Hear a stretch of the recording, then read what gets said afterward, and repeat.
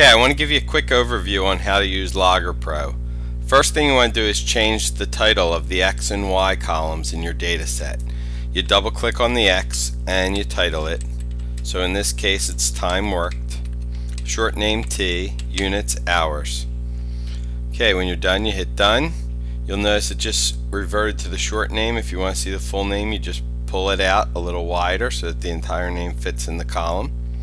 We then rename the Y column, and in this case it's salary, and the units is dollars.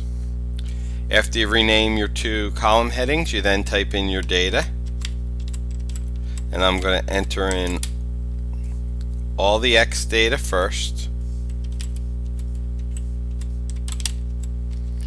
and the Y data second.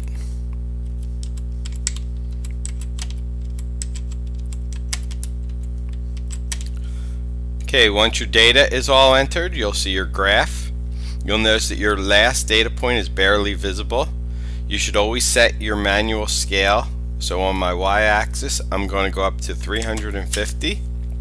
My highest value for my data point is 300. And on the x-axis, I'm going to make it 25 since my highest value is 20. Okay, once you have your data points in there, you want to check to make sure that your point symbols are active and your connecting points are not.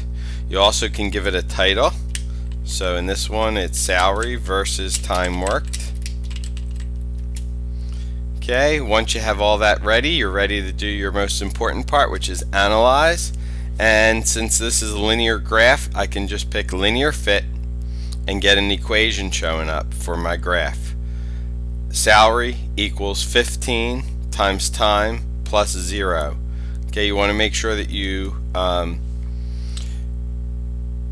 change your X and Y variables into the actual variables. So on the y-axis is salary and on the x-axis is time. If it was not a linear graph, then when you go to analyze you pick curve fit. There's many options here, but only a few of them that you'll ever be using.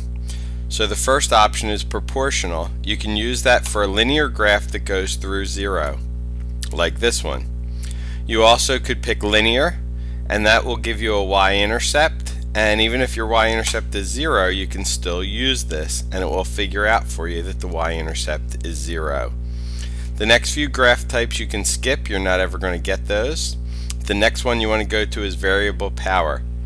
Variable power, the two powers we'll be using will be 0.5, and that's for a square root graph, or a power of 2 for a squared graph. The next graph that you might pick will be inverse. Okay, and inverse is when the y values drop as the x values increase. So in summary, the graph types you might use are inverse, variable power with either a 2 or a 0.5, linear, or proportional. If your data shows no relationship, then when you go to analyze, pick statistics and write down the mean value. And that's the summary that you need for Logger Pro.